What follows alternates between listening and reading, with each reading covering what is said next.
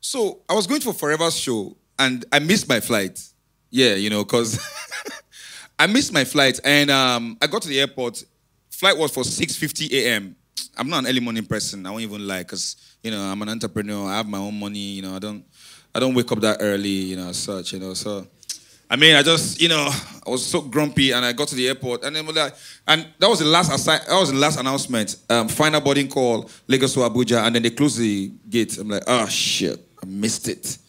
Then the lady told me I have to wait for the 11 a.m. flight and I should pray that one person should miss the flight so they can get me a seat.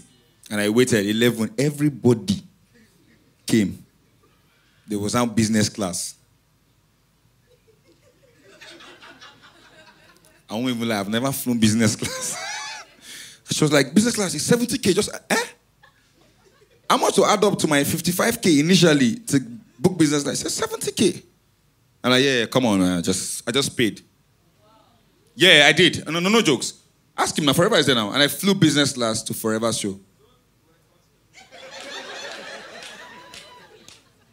But I flew business.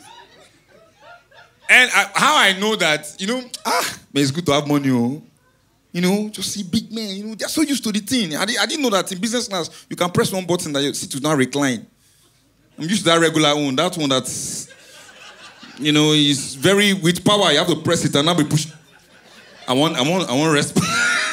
And I want rest back. No, push it back, I beg. Sorry, just small. You will not do it. When you're not pressing small. Okay, all right. I'm okay like that, so my back can. So I was now looking for that particular knob. And the one woman said, it's your first time, right? I don't know, rich people hate poor people. It's your first time, right? It's okay. She not press it like, is that okay? No, I don't want the person. The person at the back is okay. There's leg room, it's okay.